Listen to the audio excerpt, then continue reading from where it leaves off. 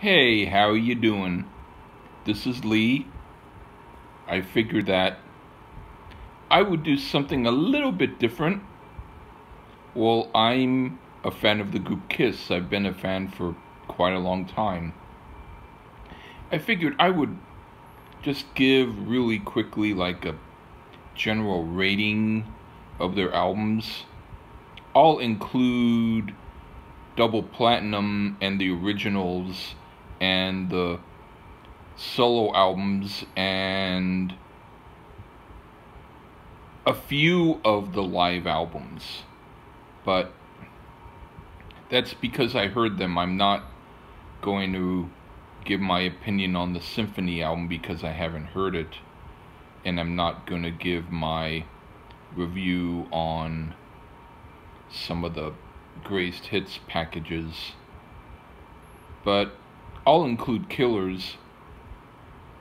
But so this is going to just be pretty much just me talking about what I think of Kiss albums. Okay, their first one is their self-titled album. I would give this one a strong 9. I am not the biggest fan of Firehouse. And yeah, I don't love Cold Gin either, but it's better than Firehouse, but otherwise it's a solid album, and I like everything else on it. Harder Than Hell,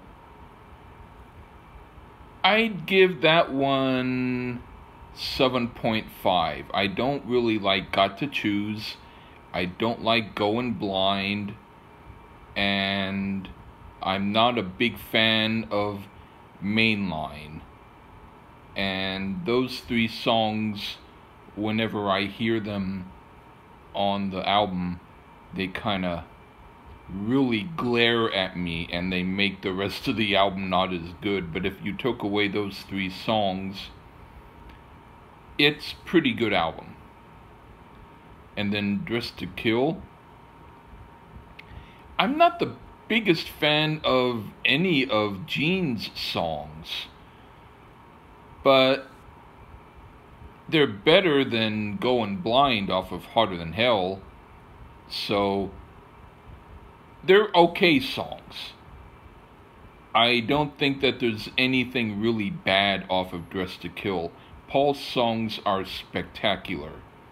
I love every song he did on it. And I love Getaway. That's my favorite Kiss song. The one thing that I don't love is the intro to Rock Bottom. If there was a way that I could get a version of Rock Bottom without the intro, I would do it. I can do it. I mean, I've got Audacity, which is a music program, and I can download the song Rock Bottom and then just cut the solo, and that's fine. I can do that, but I would like if I could find a version just without the solo. I mean the beginning, because that's the one draggy point. I'm not a big fan of She, but I do like it better than the intro to Rock Bottom. I just think that it's not with any, like, it's pointless. But anyway, Kiss Alive, I'd say 8.5. I don't listen to it a lot now, but I used to listen to it when I was home and just wanted to kick back and listen to a live Kiss album. It was cool. I do like Got to Choose on Alive, and I like Harder Than Hell better on Alive than I do on Harder Than Hell. So yeah, some of the songs are better, so that's cool. I do like the album.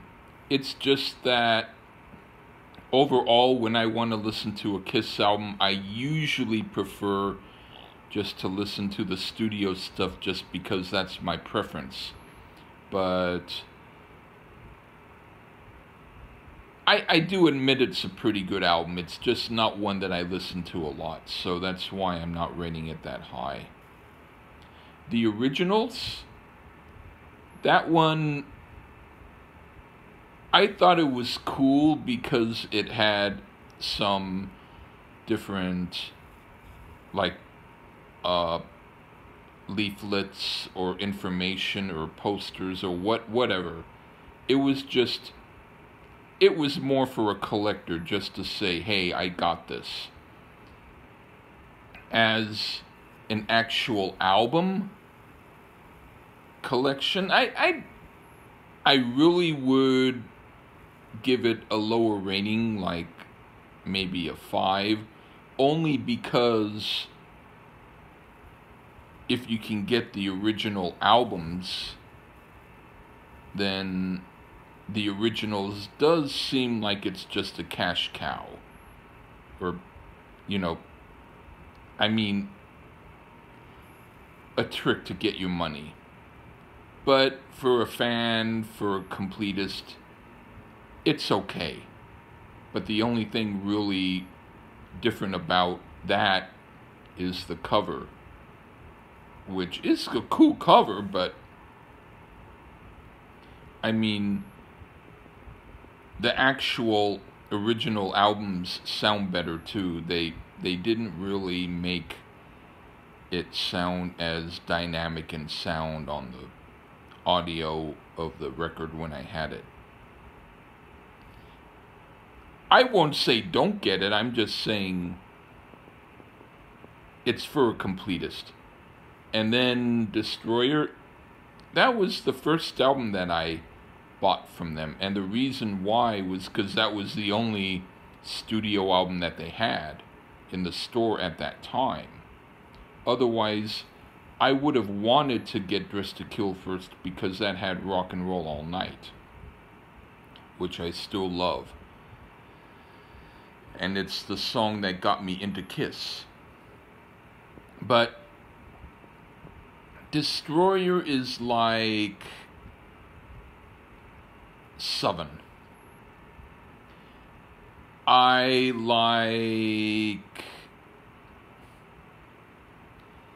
like side 2 except for Beth.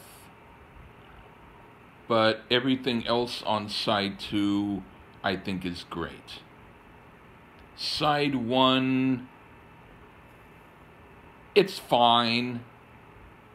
It's not as dynamic as I would have wanted. I mean, Detroit Rock City is an okay song, but I don't really love it. And God of Thunder, I like the demo better than the slowed down version. I'm not a big fan of it. Great Expectations, don't even get me started on how bad that song is. King of the Nighttime World is okay, but I think it could have been mixed a little bit better.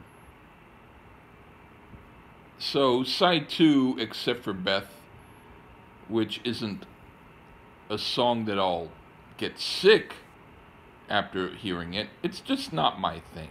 But otherwise, side 2 is great. Okay, Rock and Roll Over. I remember when I got that. I got that during Christmas, and the lights of the Christmas tree were red, and I got it for Christmas, and it was in red Christmas wrapping. Then when I opened it up, it was this like red and orange kind of looking album cover, and it was like totally cool. I don't love I Want You. And I am not a fan greatly of Hard Luck Woman, but otherwise it's a pretty damn good album. I'm giving it a 9. And then Love Gun,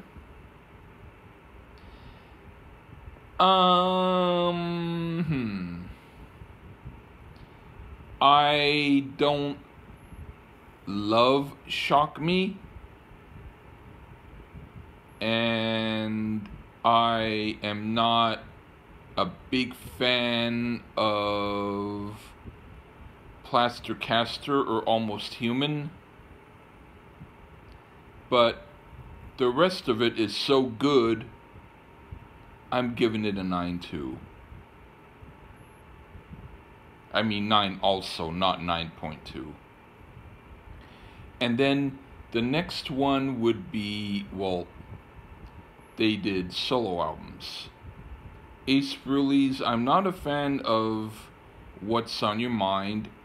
I do not like New York Groove. I am not a fan of Fractured Mirror. Still, his album, because of great songs like Ozone and Speeding Back to My Baby and I'm in Need of Love, which are great songs, I'm giving it 8.8. Not quite on the level of Love Gun, but close. Paul, his solo album, the only songs that are really good on it are It's Alright and Love in Chains, and the rest of it's fine, but I have to give it a 5. It's not that great. Gene, I like Burning Up with Fever and Living in Sin. So his album gets a 3 because those two songs are good. They're not wonderful, but they're good. I don't even really love Radioactive. I think it's a bland song compared to Got Love for Sale or Christine 16, which are absolutely fantastic. So yeah, I do like his album Asshole a lot better, even though that also has not that great stuff. Oh, I'm not going to talk about the solo albums that they did later. I'm only talking about the 78 solo albums. Anyway, Peter Criss, I like I'm Gonna Love You. I like Tossin' and Turnin'. I like That's the Sugar Papa Likes. I like Rock Me Baby. I like Hooked on Rock and Roll. His album gets a 7 because half of it's good. I am not a big fan of anything else on it. A lot of people like I Can't Stop the Rain. I don't know why. I just don't like that kind of song. It's a sappy, kind of crappy song. I'm sorry. For people who like that song, fine, but I don't. I can imagine being out in the rain and singing I Can't Stop the Rain while it's raining, and that would be pointless, and it would be pointless to hear it. Anyway, Dynasty, I give it an 8. I don't like Sure Knows Something, and I'm not a big fan of X-Ray Eyes, but otherwise, solid good album all the way through. Ace's songs are wonderful. Save Your Love and Hard Times and the cover of 2000 Man, absolutely great. I just don't like Sure Knows Something, and I don't like X-Ray Eyes. Sorry. And now, Double Platinum, I'll give it an 8. I think that it was kind of an odd mix of, remixed songs that actually sound better when I hear them now. It's pretty cool. I don't mind it. You know, I don't even know whether or not I dislike Beth on it. I don't even know if Beth is on it. All I know is it's alright. It's not an essential album, but it's cool. Killers, I'd have to say, is 5. I'd say the new songs and the mix of the old songs, and it could have been better. And Alive 2, Alive 2 is a 7. It's okay, but it's not quite as good as Alive. I don't think Peter's drumming is quite as good on Alive 2 than it was on Alive. I'm sorry. That's just what I think. And now, Unmasked. Unmasked would be maybe 6.5. There's stuff I love and stuff I don't. I really do like Ace's songs. I like Talk to Me. I like Two Sides of the Coin. I like Torpedo Girl. I think they're great. Because you had to be around where I was. And a lot of cool women were wearing tucked-in shirts back then. The women who wore tucked-in shirts were the ones who went to my school, and when I daydreamed about them, the kind of daydream that I had was the kind of daydream that went to Ace's songs. You had to be there. It was cool stuff. People who don't like tucked-in shirts on women, if they think, oh, I don't like a tucked-in shirt on a woman, I like a woman who's really overweight and looks sloppy, then you probably won't like, Ace's songs.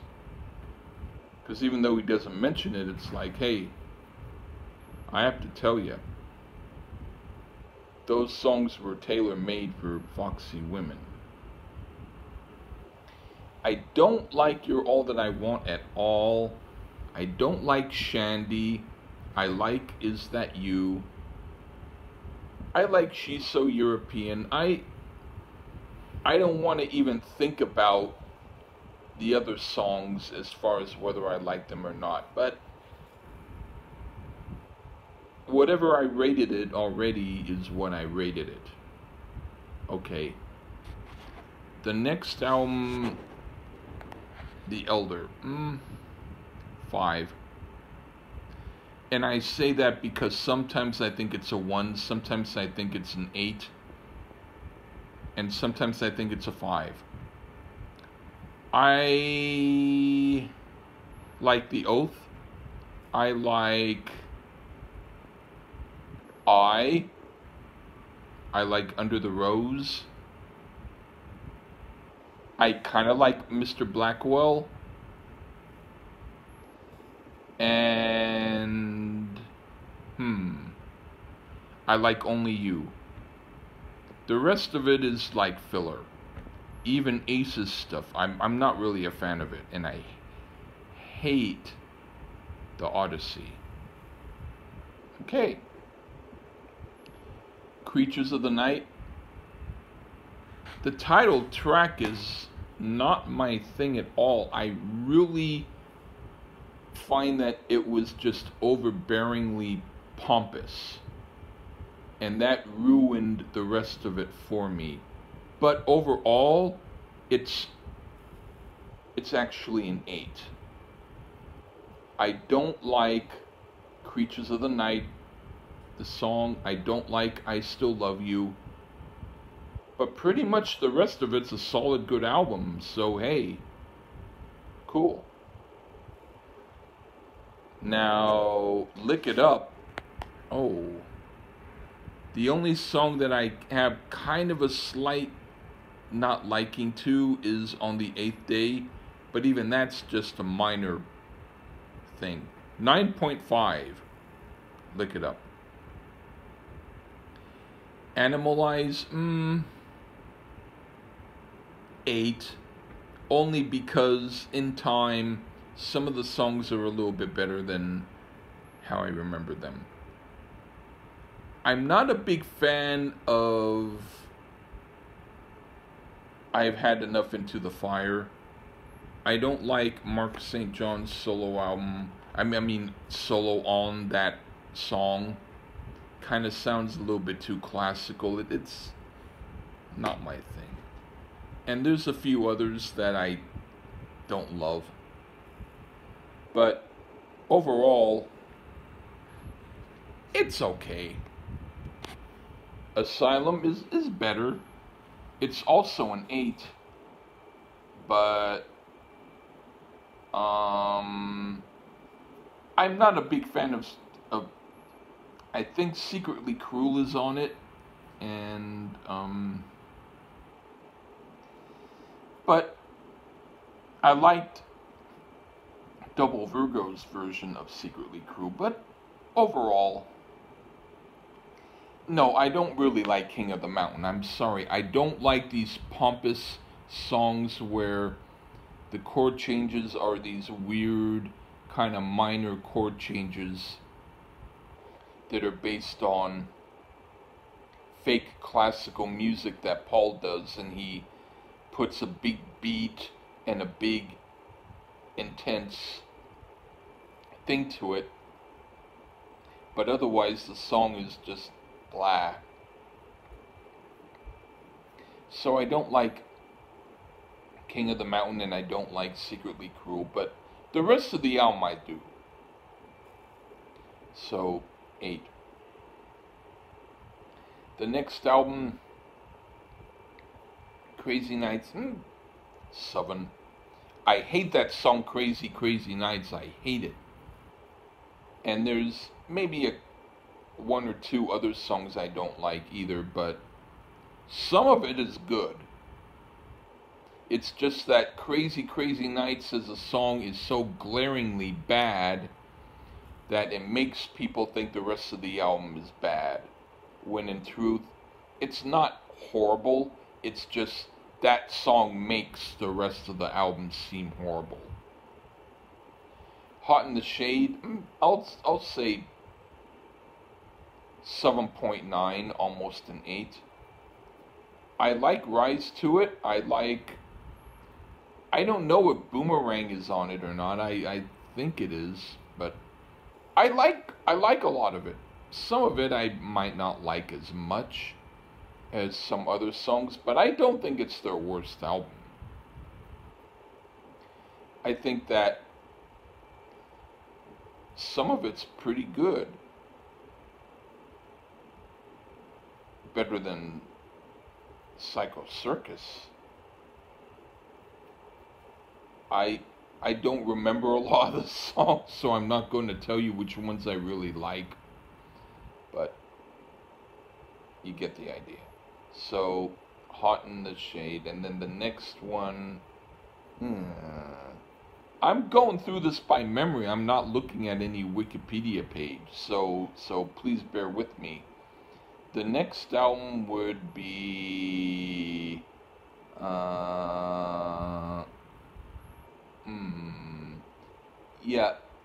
Revenge. 8. I find that some of the songs are kind of derivative of other big name songs that they have quotes from their songs from, but I don't think there's anything that I really, really dislike on it. I think it's actually an okay album. All of the songs are decent. I'm not going to say that I love any of them, except Heart of Chrome, which I think is really, really good. But other than that, I don't even love Domino. I'm not even the biggest fan of Unholy, even though it's fine. I like it, but I don't love it. But yeah. Okay. Now, Carnival of Souls, even though I don't love everything on it, I'm giving it a 9.5 because the best songs are some of the best songs Kiss has ever done. And I'm talking every single fucking song Paul Stanley did, even though he didn't really want to do that album, he came through. The only song I love of Gene's is Hate. The rest of Gene's songs are disposable, and I wish Gene had stayed off of the album and let Paul do it, even though it was Gene's idea. But if I were to include what I thought about Gene's songs, I would give it a 7. But Paul's songs are a 20, and that's why I'm giving it a 9.5, because his songs make Gene's songs almost sound better, because, you know, if you're a nerd who's with a really hot fashion model, you're not going to look better because of your looks, but you're going to look better because you're with someone hot. In this case, Gene's songs are like the nerd who look better with Paul's fashion model stuff. That's the only way I can describe it. It's kind of weird, but that's the only way I can describe it.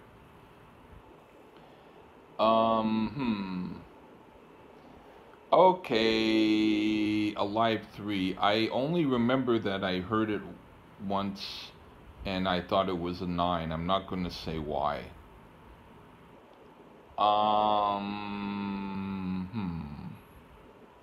What other Greatest Hits stuff do I want to talk about? I don't really want to talk about any more Greatest Hits stuff. I'm just going to go with the rest of the regular albums or whatever it is. Psycho Circus. Shit. 6. I think Gene's songs are great. I think Paul's songs, except for Psycho Circus and I Finally Found My Way, which I Finally Found My Way is horrible, and Psycho Circus is okay but not great. But Gene's songs are good. I don't love Ace's songs. Did I say 6?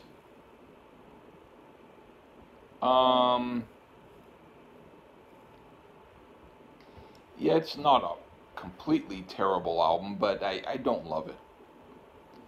And, okay. Now for Sonic Boom. 8.